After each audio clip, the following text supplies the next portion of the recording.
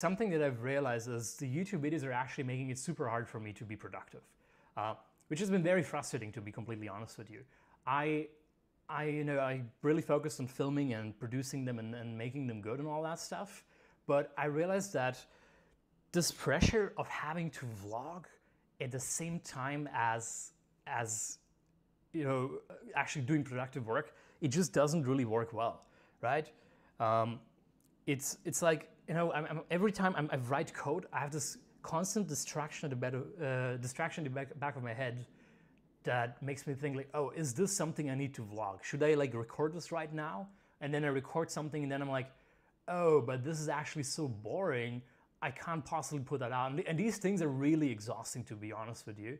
And I think they're probably the reason why I haven't really been super productive. And I think some of you also rightfully made fun of me for like vlogging and being like, oh, in this episode I'm gonna create an AI agent and promising all that stuff, and then I write like 3 lines of code and that's it.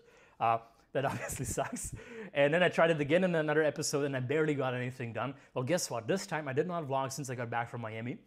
And wow, I've developed, well, I wouldn't say miracles, but I've developed so much. Like every few hours I keep pushing code into the cloud and I have so many agents, AI agents running, stuff like that. It's been super exciting. And I do want to make a vlog where I show you the results, but I think, first of all, showing you the coding itself, it's very technical and boring, so it wouldn't even make a good vlog. And secondly, it just makes my progress 3 times slower. And now imagine the following.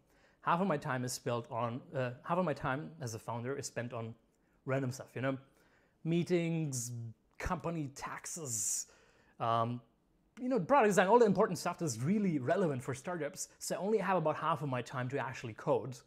But if I also vlog, then that coding time kind of gets eaten up by all the vlogging and making these cool videos, which is just not super easy.